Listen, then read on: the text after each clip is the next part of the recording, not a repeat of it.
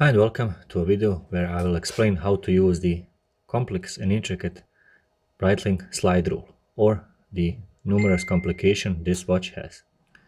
Let's say we want to multiply two numbers, and for example for this video I'm going to say I want to multiply 8 and 13. Using the calculator over here, you have 8 times 13 equals 104. Using the Breitling instrument over here, all you have to do is align the outer bezel to the number you want to multiply with. So I'm currently aligning number 10 on the outer bezel with the number 8 in the inner bezel. To read out the number 104, and that is the multiplication of 8 times 13, we'll just slide through the number 13 and we see that it shows the 10, 11, 12, 13 and 4.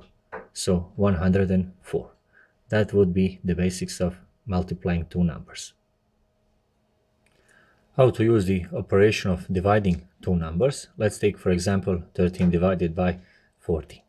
On the inner bezel you find number 13.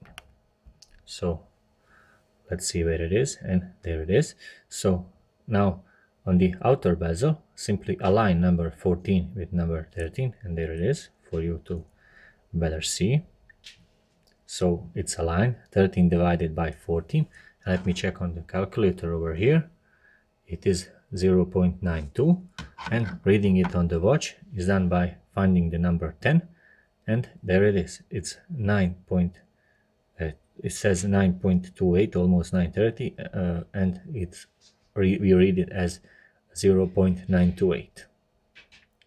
How to calculate speed using the Breitling Navitimer.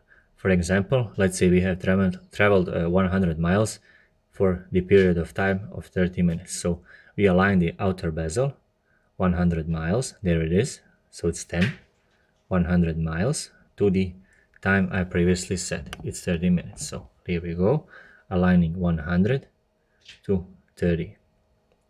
And once it's aligned correctly, we will read our average speed, or the speed we have traveled on the miles per hour at the 12 o'clock. It's just above 200 miles per hour. And if time is what we are after, let's say for example we have traveled 400 miles at the speed of 150 miles per hour. We'll use the outer slide rule and measure the 15, or find the 15 at the 12 o'clock exactly. Now let's find number 40, and that indicates the number of miles we have spent. So number 14 at the outer bezel is aligned at the number 16 on the inner bezel. That means we have traveled exactly 16 minutes. That was another watch review. Please leave a like, and if you are into watch related content, please subscribe.